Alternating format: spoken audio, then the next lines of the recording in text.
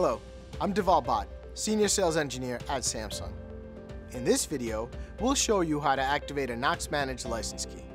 To get started, visit samsungknox.com. Click the Sign In button in the upper right corner. Once you get to the login page, enter your credentials and click Sign In. This will take you to the Knox dashboard page.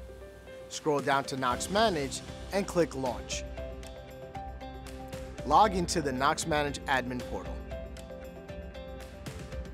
Once logged in, go to Settings and select Service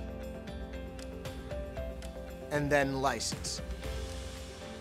Next, click on the plus sign and select either E-FOTA or Common to register the E-FOTA license or Knox Managed license.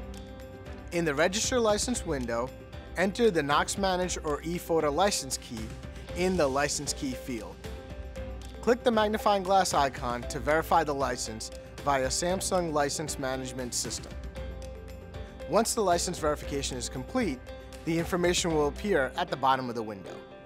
Check all of the license information. If it is correct, click Save and then click Yes.